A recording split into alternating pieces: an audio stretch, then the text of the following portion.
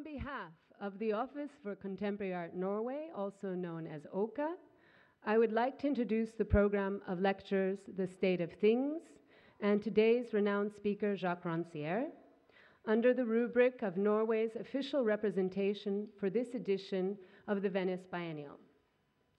When we began to discuss ideas about possible exhibition presentations for Venice 2011, short of 2 years ago, it was unavoidable for us to reflect on what could constitute a country's representation in such a visual platform, given the political, economic, and philosophical climate of our time.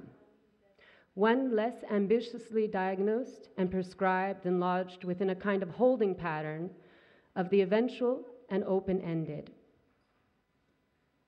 With the world accelerating into a Fukushima syndrome of sorts, we have the options to see events against a metaphorical backdrop of the indeterminable and the inevitable, a perspective that propels us into the potential of absolute deniability.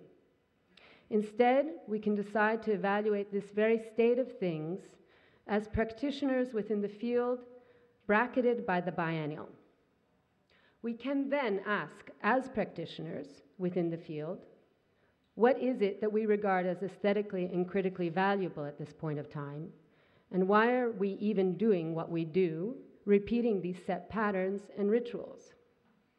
In this respect, the state of things is an invitation to consider both within and outside the frame of art and aesthetics as a kind of Mallarmeian attempt to roll the dice, as a way to highlight the ambiguities on a more abstract level, rethinking our approaches not for the sake of the new, not for the sake of the innovative, but for the sake of understanding the very ruptures and lack of coherence that we find ourselves in. In our search for a model of national representation, we looked back into the history to understand how the political behavior of the state might migrate to the field of art. We found in Norway's history a tradition of neutral political mediation, and in the example of Fridtjof Nansen, an explorer who created a passport that functioned as an instrument to provide the possibility of migration and movement for refugees, those who were seemingly entrapped.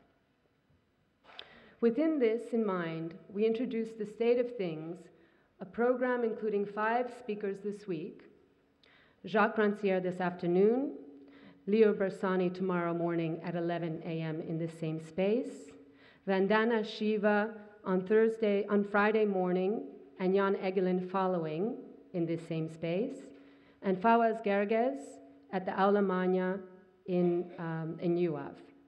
And 5 more speakers throughout the Biennale period into November: Eyal Weissman, Judith Butler, Franco Berardi, Saskia Sassen, and closing with TJ Clark. Each of them will be proposing individual departures on how to think about present dissonances as a way to help us consider how the field of art and aesthetics could remain an emancipatory front. They will all be speaking at leading academic and research facilities here and throughout Venice.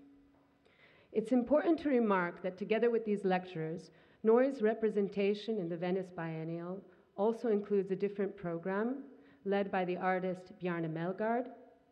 In cooperation with the Faculty of Arts and Design at the UAV University and its director Angela Vettese, we set up a master's program during the spring with Melgaard as a visiting professor.